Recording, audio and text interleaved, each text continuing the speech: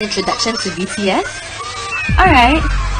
Okay, BTS, where do we begin? Let's start with the oldest. His name is called Jin. He's the visual and that's why he looks so fine. My only complaint is that he needs more lines. Looking for the leader? Well, RM's your man. He's pretty fluent in English. He started learning it from friends. And then we have the rapper August D, aka Min Young. His song Digita's been living in my brain rent free. We have our Hope, our sunshine called Hobies, also known as J-Hope. He's the best dancer to me. Jimin is the sweetest, he's as cute as he can be. But catch him on stage, he's got the duality. Finally, we have the other visual called V. It's his singing, his dancing, and his good fashion for me.